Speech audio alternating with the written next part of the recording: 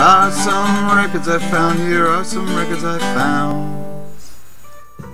Howdy y'all, Dale here. Got some country pickups for you to see. We're listening to J. Lee Webb, I Come Home A-Drinkin'. We all know the song, Don't Come Home A-Drinkin' with Lovin' On Your Mind. He's gonna come home drinking. You say you're always all worn out from the work you have to do. So I come home a-drinkin' to a worn out wife like you. Yes, I come home a-drinkin'. I was mighty glad to find these records. I was mighty glad to find these records for only $1 a piece. You just don't find them every day. When you do, they're always beat up. And these are in pretty good condition. They're quite smoke stained, but that doesn't matter to me. Got some really good titles. Hank Williams Jr., My Own Way. Look how young he is there. He has some mighty big boots to fill.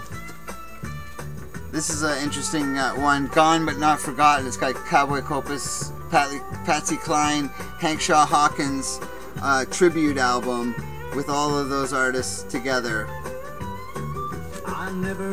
George Jones, Alone Again, and I know the Her Name Is on here.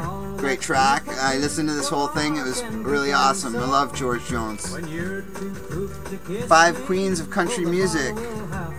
Patsy Cline, Dottie West, Jan Howard, Melba Montgomery, Margie Singleton, and that's on Nashville Records. Love Patsy. Gotta pick up Patsy when I see it. Here's a 70s Buck Owens record, and looking forward to hearing what he sounded like in the 70s. I remember him from Hee Haw in that era. I'm mostly a fan of his 60s stuff with Don. Speaking of which, I found some that I already had, but I wanted to make sure I didn't have. I think these might be better copies. Buck Owens and his Buckaroos, Open Up Your Heart. Carnegie Hall concert, Buck Owens and his Buckaroos. Look at those outfits. That's world-class showmanship. Buck Owens and his Buckaroos. It takes people like you to make people like me. And I already have this one. It's a great album. Here's a Roger Miller album. I thought I had them all from this era, but here's one I didn't have. Roger Miller. Roger Miller. Loretta Lynn's Greatest Hits. I have a copy of this, but this is in much better condition. And I've been getting into Wanda Jackson a lot lately, and I'm looking forward to hearing this one.